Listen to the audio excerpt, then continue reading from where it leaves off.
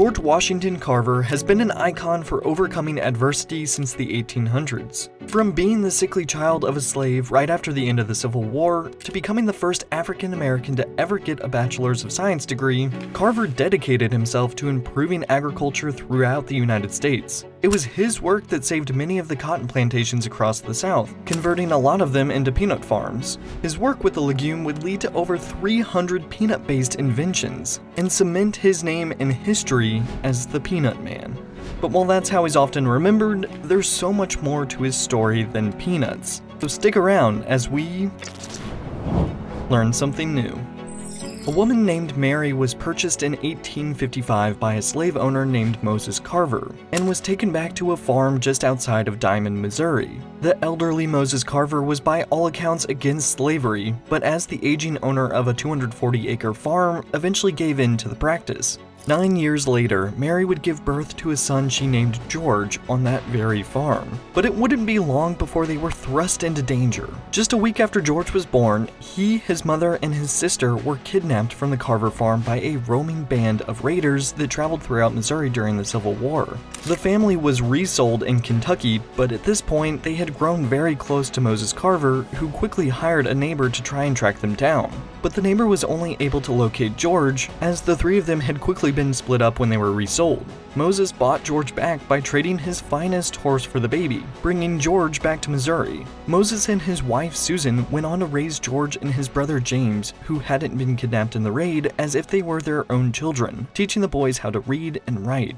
But while James would give up on his studies, preferring the work around the farm, George didn't even have the option of going out into the fields, spending the majority of his youth extremely sick and frail. Instead, he spent much of his time with Susan, who taught him how to cook, garden, and create simple herbal medicines. Extremely early on, George took a great interest in the plants of the garden, experimenting with natural pesticides, fungicides, and soil conditioners. Locals around the community would refer to him as the plant doctor because of his apparent gift in discerning how to improve the health and yield of their gardens, fields, and orchards. As early as age 11, George, who previously identified himself as Carver's George, came to call himself George Carver, and had the support of Moses and Susan to leave the farm and attend an all-black school in a nearby town, as those in Diamond were white only. He was taken in by a black couple there who gave him a roof over his head while he attended the school in exchange for his help with the household chores, though his time at the school wouldn't turn out to be fruitful. Given that the slaves had only been freed just years earlier, many were uneducated, with the local communities refusing to give the school proper funding or teachers that could teach George things that Susan hadn't already taught him. Over the next 2 years, he moved from city to city throughout the Midwest, putting himself through different schools and surviving off the skills Susan had taught him,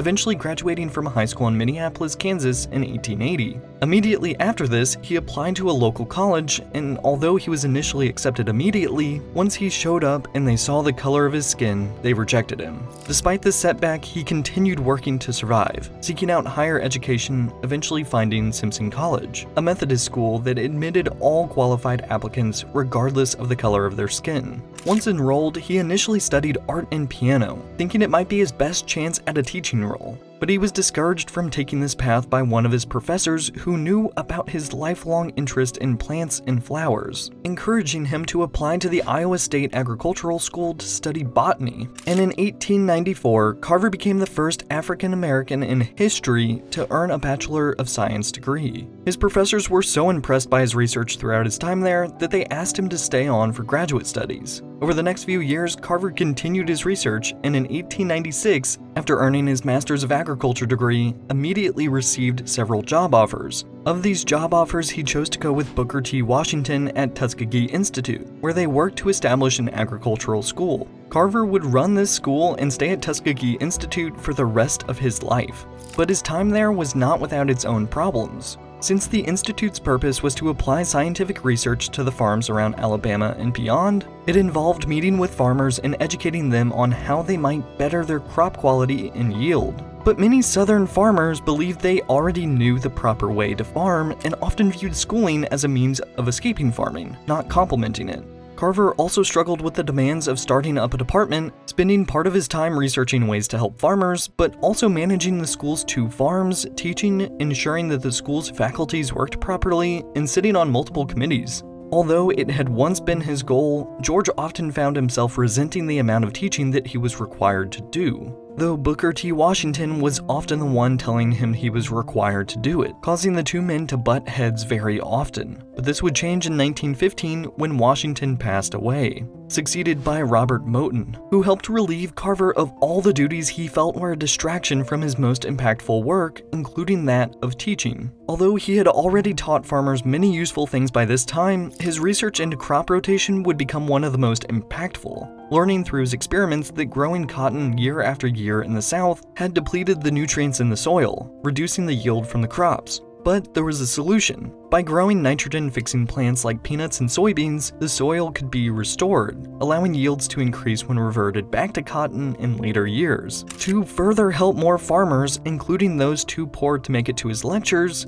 he developed a horse-drawn classroom and laboratory that could be taken from town to demonstrate how the process worked. But even crop rotation had its own issues, and the burden to resolve them would once again fall on Carver. You see, while farmers loved getting higher yields of cotton on the years that they grew it in their rotations, they were now finding themselves with high amounts of other crops that they grew with no real way to sell them, especially peanuts. Carver took it upon himself to create new products for the peanuts and other crops to be used in. For example, he invented numerous products produced from sweet potatoes, things like flour and vinegar, but also inedible products like dyes, paints, and even ink for writing. But the crop he would find the most uses for was peanuts. In total, he developed more than 300 different uses for the peanuts, from food to industrial to commercial products, ranging from milk, cooking oils, papers, soaps, wood stains, and even attempting peanut-based laxatives. For a more complete list of the many creations he developed, I'll leave a link in the description to the official list maintained by Tuskegee University.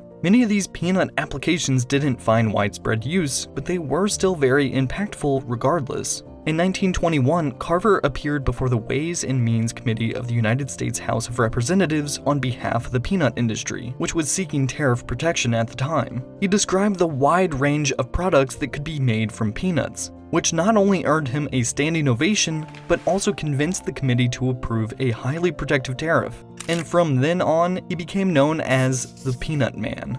In the last 2 decades of his life, Carver lived as a minor celebrity, but his focus was always on helping people. He moved throughout the South, hoping to improve race relations, and he even traveled to India to discuss nutrition in developing nations with Gandhi. Up until the year of his death, he also released bulletins for the public. Some of the bulletins reported on research findings, but there were others that were more practical in nature and included cultivation information for farmers, science for teachers, and recipes for housewives. Carver died on January 5, 1943, at Tuskegee University after falling down the stairs of his home. He was 78 years old and was buried next to Booker T. Washington on the Tuskegee Institute grounds. In his later years, he was quoted as saying, "How far you go in life depends on your being tender with the young, compassionate with the aged, sympathetic with the striving, and tolerant of the weak and strong, because someday in your life, you will have been all of these." Thank you for watching Learn Something New. If you enjoyed this video, please consider liking and subscribing to the channel. Thanks again, and I'll see you in the next one.